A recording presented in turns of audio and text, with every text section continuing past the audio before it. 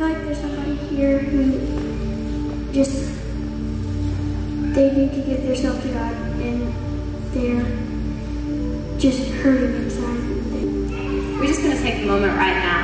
And right now I want to give the opportunity for anybody in this room and anybody watching online right now, that if you do not know Jesus, or you know you have fallen away from Him,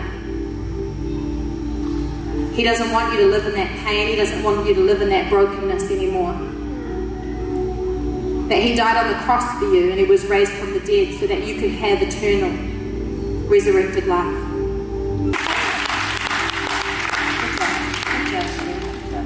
All right, we're all going to pray together, amen? Just say after me, Jesus, I invite you into my life.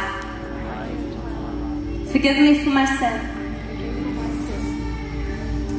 And bring me and give me a new life.